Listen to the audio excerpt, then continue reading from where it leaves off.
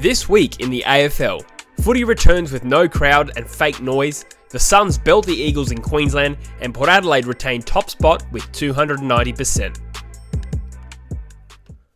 G'day guys, welcome back to the True Footy YouTube channel as we take a look at what happened during round 2. Now I'm still kind of figuring out the format of exactly what this video is going to be week to week, but I'm thinking at the moment I'm just going to run through some of my talking points from the round that was. After 12 or so long weeks off, footy kick-started again with what should have been a cracking game between the Pies and the Tigers at the MCG, but we were treated to probably one of the lowest scoring draws that I can remember. Collingwood got out to a commanding lead to start the game and kicked one goal after quarter time, which led someone like Kevin Bartlett to come out and say that this being a potential grand final preview and being one of the worst games he'd seen in a long time, the game potentially is in danger as a spectacle. Now personally, I'm not one for high scoring games with a lot of speed and flair. I really like the gritty contested style football games, so I had no issue with it. But let me know in the comments what you think. How did that game stack up as a potential grand final preview? Let's be honest, the 2005 grand finals talked about as one of the better grand finals of all time,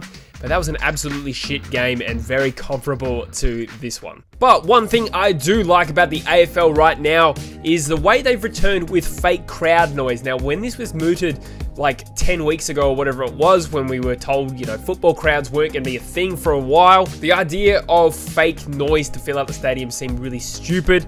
But I must say, it is so much better having at least a bit of atmosphere while you're watching the footy. It's so eerie listening to the players, you can hear them yelling at each other. I do like how they kind of clearly have like a sound engineer who like turns it up when the ball goes inside 50. I'm pretty sure I heard boos as well for a holding the ball decision. I did laugh at one point as well, when there's obviously cheers automatically to finish the game, and at the Collingwood-Richmond game, they played cheers anyway, even though everyone on the field looked distraught. Either way, it was a good initiative, and I'm totally behind it. Next up is the point you were all waiting for. I have to address, the Gold Coast Suns have absolutely annihilated my West Coast Eagles. Now, in sweet irony, I released 2 recent videos lately, one saying that the Gold Coast Suns never win. I recorded it a week or 2 ago, before the game took place, and obviously they've beaten my side. And also in my tips video, I tipped us to beat them by 44 points, which ironically is exactly what they smashed us by. You guys should have seen my DMs blowing up during and after the game. And I'm not even talking about my mates, literally just people who subscribe to the channel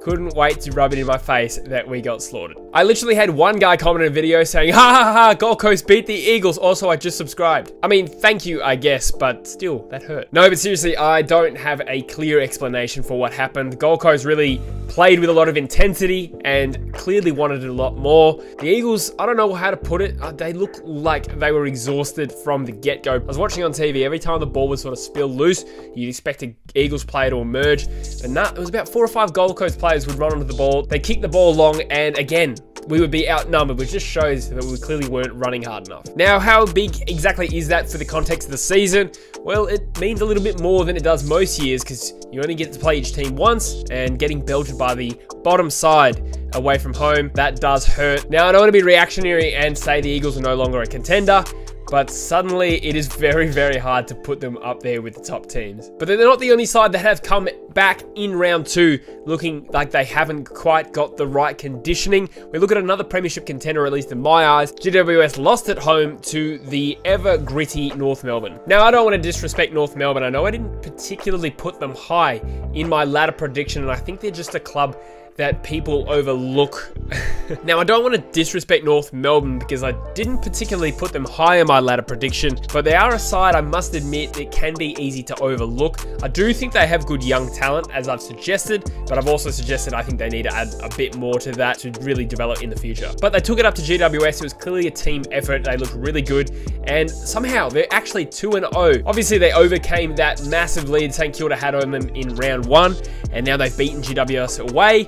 Are they a sneaky shot for the finals? I'm not quite convinced yet, but they will be very, very happy with themselves. Flicking back to Queensland once again for a moment, and despite not really being talked about that much in pre-season predictions for the Brownlow, we can see that Nat Fyfe has absolutely still got it. He was a little bit of a surprise Brownlow winner last year. I knew he would get close, but the way he won it fairly convincingly did shock me. But I think at the moment he's probably close to 4 or 5 votes out of the first 2 games so far. Despite playing in a loss, I think there's a good good chance he's got 3 against the Lions here with 3 goals and 24 possessions, and he almost wrenched his side over the line. Nice little segue here is the question I ask you: is Nat Fyfe wasting his career at Fremantle? Joyce and I have done a video on this exact topic yesterday, so go check it out, shameless plug. Now on Friday night, we saw the Hawks made a very rare trip to GMHBA Stadium. In fact, it was their first in 14 years, and gee, it did not end well for them. They lost by 10 goals to an experienced Geelong side, and it kind of prompted Matthew Lloyd to come out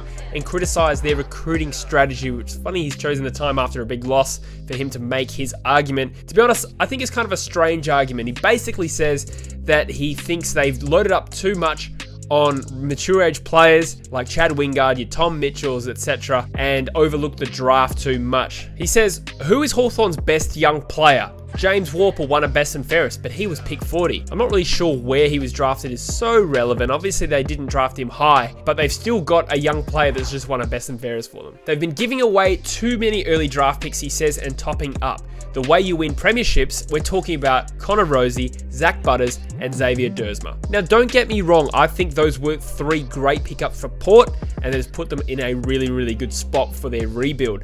But these guys haven't achieved anything yet, so to make your argument on the basis that these guys are going to win your team a flag, it's fairly flimsy in my opinion. He says Buddy Franklin and Jordan Lewis changed Hawthorn's footy club, and he's right. That Hawthorn dynasty under Alistair Clarkson was built through the draft, and then they topped up really, really well. But looking at Hawthorn's rebuild this time specifically, the players they've traded in Tom Mitchell, who's won them a Brownlow medal and helped them finish top 4 in 2018. But I'm just going through the list now of players they traded in that weren't super expensive. Okay, firstly, you got Jack Gunston back in the day. I know he's won a few premierships with them. Tom Scully they got basically for free. Sean Burgoyne they traded in back in the day as well. Ben McAvoy a while ago, another trade in. Ricky Henderson traded in for Adelaide, or was he even traded in? He must have cost absolute peanuts. Yes, they have paid big for guys like Wingard, Mitchell, and O'Meara, but those guys are all 26 and under and still going to be very, very important players. Look, I think it's a fair debate. Have Hawthorn gone about their rebuild the right way? Maybe, maybe not, but I think to bring it up after round 2 and make the points he did, it could have been done better. Another team that has sort of circumvented their rebuild process with trades was St Kilda, and that is a club that I normally get a lot of grief for disrespecting in my tips videos. Now, I know this is going to sound like I'm just saying it, but I was so close to changing my tip at the last minute for the Saints over the Dogs. I do have to ask though, there's an important qualification here. Is St Kilda playing really well, or are the Dogs just really, really shit at the moment? I don't want to discredit St Kilda because I think they've played really good patches so far in the first 2 rounds. Obviously, they couldn't get it done against North. They fell away badly, but I think the football they're playing is at least improved.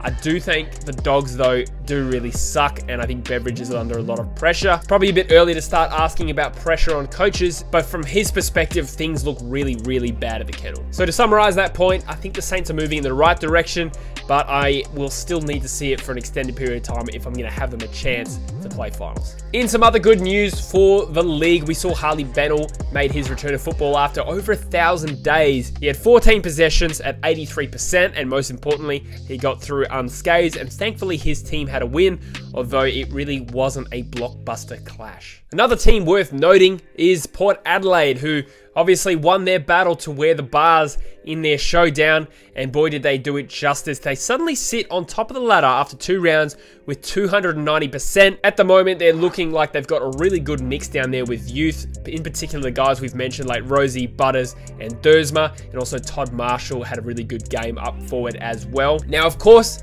they've only played Gold Coast and Adelaide, who at the start of the season I predicted to be the bottom 2. I'm not too sure whether that's accurate, but Gold Coast did play really shit against them in round 1. Long story short, 290% is a great result. Wasn't against great opponents, but at the end of the day, you can only beat who's in front of you. They've got Fremantle this week. Can they go 3-0? I think they can. One last point I kind of want to note in this discussion about, shorter quarters and the effect it's having on the game, particularly with teams that are having less preparation well, certainly between rounds 1 and 2. You know, after isolation, not every team got, you know, the preseason they wanted. But let's look at some weird games that are happening here. Richmond kicked 7 goals in the first quarter against Carlton, only won by 24 points. The Blues absolutely slaughtered them in the last quarter. As we moved down, Essendon, I remember, got a massive lead on Fremantle, ended up only winning the game by 6 points. The game we mentioned before, North, were trailing St Kilda by something like 5 or 6 goals in the third quarter and ended up winning the game by 2 points. In round 2, albeit it was low scoring, Collingwood was several goals in front of Richmond and looked like they were completely in control and absolutely went to water in the second half. Potentially the best example of this is Melbourne. We're leading by 42 points and their total score was only 54 at the end and only beat Carlton by a point. That right there is 5 games in 2 rounds that so really weird scoring patterns. Is there something to it? I don't know. We're going to have to pay attention as the weeks wear on. All right, one last segment in this True Footy Reacts video. I want to give each team that played this weekend a letter grade for their performance. We'll start at the top, Richmond versus Collingwood. It was a draw, a lackluster draw, but I've given both teams a C+ because they didn't drop points against a major competitor against them this season. Geelong and Hawthorn straightforward as rivals this year, well, rivals every year, but particularly competing, in my opinion, for similar spots on the ladder. I've given the Cats an A+ and the Hawks a resounding F. Brisbane get a C+ for their small win over Fremantle. They really should never have lost that game, but Fremantle actually did play well. That's why I've given them a B. Carlton and Melbourne, this was a tough one. I've given Carlton a C because on paper, they've lost to a side that I had slightly better than them by 1 point. And Melbourne, similarly, I've given a C because they've beaten a team I think they should have beaten by a point. Although, to be honest, they definitely could have been far more convincing about it. Port Adelaide get an A+ and Adelaide get an F for their showdown performances. Pretty straightforward. Unsurprisingly, Gold Coast get an A+ for smashing West Coast, who get an F. GWS again, an F for losing at home to North Melbourne. While I don't think North are a bad side at all, they do get an A+ for beating a potential premiership contender, last year's grand finals, on their home deck. That's a huge result for them. Sydney versus Essendon's more even. I gave Sydney a C+ because they're coming up against a side who played finals last year, and in my opinion, Sydney are rebuilding, and Essendon get an A because even though I do say Sydney are rebuilding, they're actually still a hard team to beat in Sydney. So both teams, I think, walk away fairly happy from that game. And finally, St Kilda, an A+ performance for beating the Dogs very easily, despite being lesser fancied in my opinion. And the Bulldogs have just been shithouse in the first 2 rounds. They get 2 Fs in a row. Anyway, guys, before we round up, I will give a shout out to the leaderboard of our AFL Fantasy League. It is Taz Wood with the team, the Thug Life, with a 1677 average. Still getting used to these lower scores. It's hard to get your head around and hard to be excited about a score of like 1600. But well done, Taz. You are leading the league. That's it, guys. That's all we have for this week's True Footy Reacts. Make sure to subscribe if you're new, like the video, and I'll see you in the next one. Cheers.